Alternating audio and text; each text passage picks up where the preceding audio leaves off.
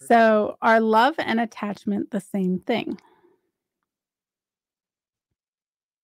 What do you think, Whitney? Who Actually, that's wants to probably a do? good one for you. I'm looking at you guys.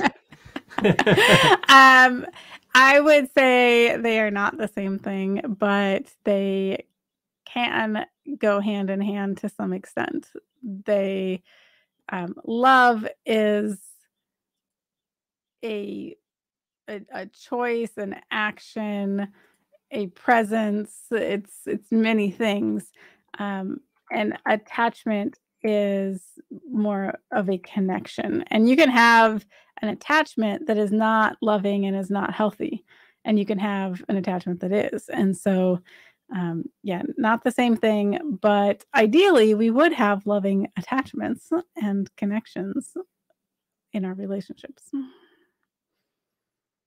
I like that answer. I don't have any specific Bible verses to quote on that, though. Yeah, I can't think of any either, unless you can, Tina. I was gonna say, I think this is more of a dictionary definition, but I think that's really true. Like when I think of attachment, I think of like child development, like a baby has to attach to their mother or to some other human. And if they don't, that's when they have something called, like reactive attachment disorder, where they can never trust. And if you can't trust, you really can't understand love in a lot of ways. So I think attachment is, like you're saying, it's part of love. It's something you need to be able to love because yeah, it's a step in that direction. But yeah, there's definitely attachment that is not healthy. It's not from God. And it's something that we need to unlearn on when we're attaching ourselves to the wrong thing, or the wrong part of a relationship with someone else. So Yeah. Or yeah. or that attachment actually becomes like a form of dependency and so one way. And Mhm.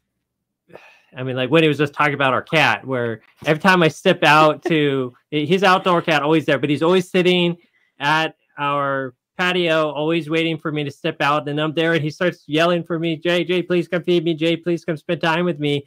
It's like his whole existence is just for me to be there and be with him. And it's just to the point where it's almost unhealthy. And he's a very traumatized cat. He's come a long ways. We're very proud of him, but he's still not like healthy level for him. And as people, I think I've heard other people talk about, our attachment also should always, the ideal attachment is going to be us with God, because when we are properly attached to God and we depend on him, really lean on him, we can never be dependent on God to the point of being unhealthy. I mean, maybe I could be wrong, but God can give and provide beyond any other human's abilities. And when someone who has strong attachment needs tries to attach to a human, they are inevitably going to be disappointed, because that other person is going to burn out. They're going to get drained and not be able to keep going. Whereas God says, yes, please, I am an infinite source of love, infinite source of resources. So lean on him. And then when we're doing that, we're leaning on him, we get back what we need, and then we can give to others. Absolutely. Amen.